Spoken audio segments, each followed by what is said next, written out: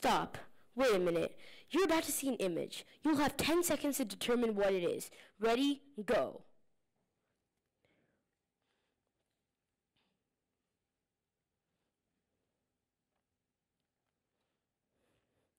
Your brain is about to go on a journey. You're going to discover its deepest secrets and unveil its darkest abilities.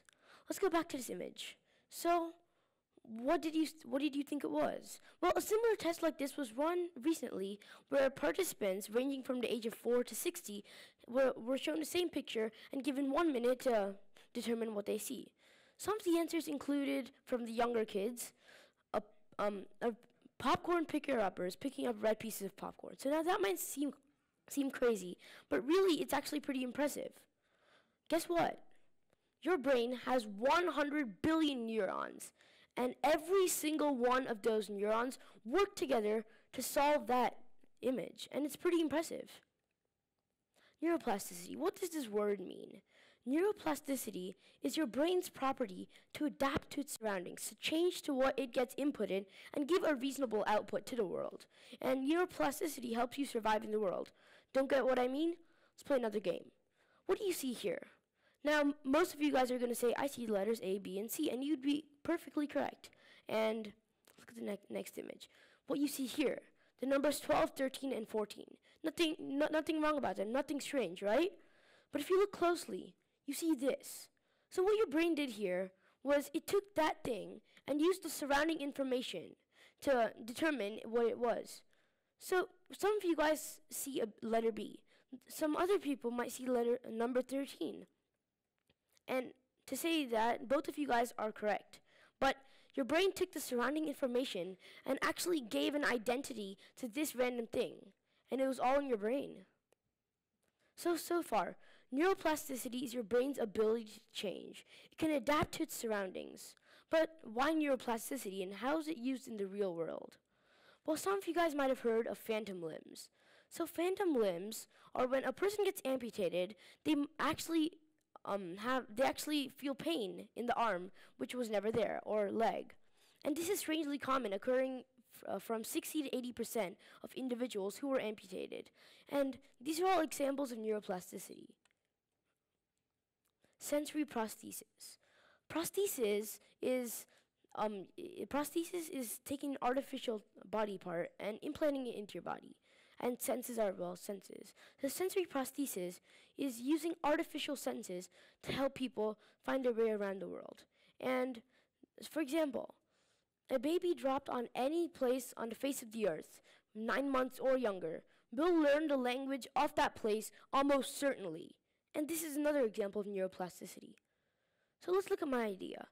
Sensory addition and sensory substitution are two ways that neuroplasticity works in our real life.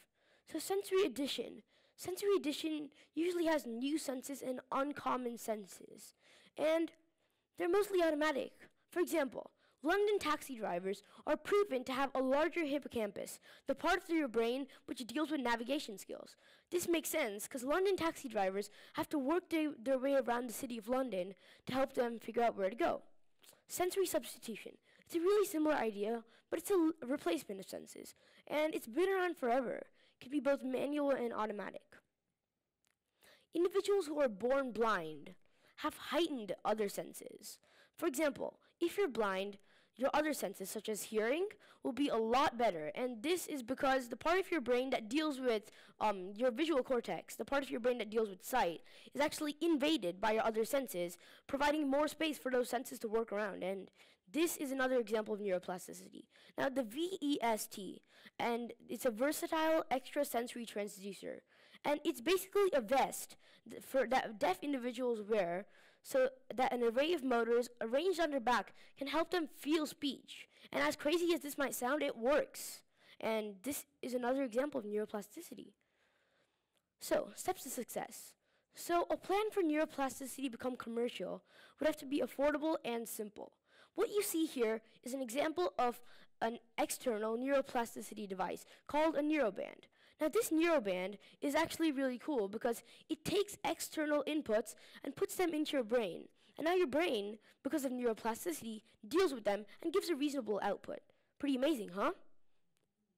So let's take a look at some senses. You can use infrared senses, ultraviolet senses, echolocation, or ultrasonic senses. And let's take an example. Echolocation. So what the neuroband would do is it would emit sound waves, and when the sound waves bounce back, they would trigger senses on the neuroband, which actually intercept nerve endings in your brain, and they would help you see the world even for blind people, and it's pretty amazing. And you can do many more senses. Neuroplasticity is your brain's ability to change, and it can be you can see them in phantom limbs and sensory prosthesis. And sensory addition and sensory substitution are ways to explore our world with new senses. So now I want you all to say the word silk 5 times, maybe in your brain, or whisper it. Now spell the word silk out 5 times.